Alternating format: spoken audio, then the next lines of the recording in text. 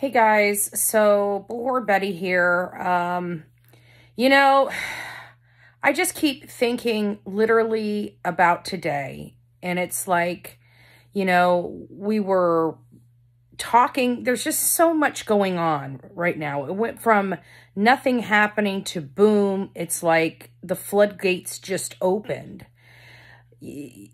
This has been insane this last year, and these are only the cases that we've covered. And we've covered quite a bit and quite a lot of disgusting things.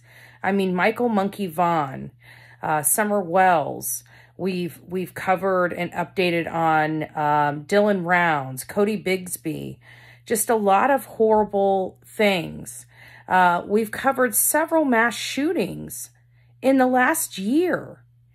And it seems to be a lot of 20-somethings. And then we're looking into a lot of these people's histories, and none of them have a criminal background. They're jumping right from being normal to being murderers. But today really takes the cake. We have now plastic surgeons killing attorneys, and we've got transgender females shooting up schools. I am just literally, my head is spinning right now. My head is seriously spinning. What in the world is going on? We've got train derailments, explosions. I feel like I'm in a stinking Twilight Zone. Does anybody else feel that way? Because I want to believe that I'm not alone in this, but who knows? Who knows? All I can tell you is things just don't seem right. They really just don't seem right. Everything is just going crazy out there.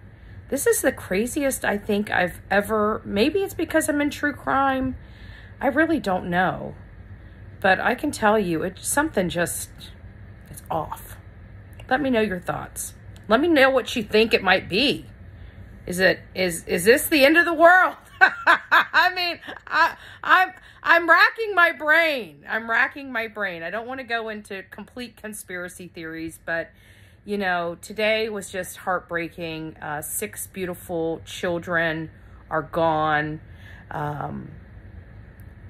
3 beautiful children are gone.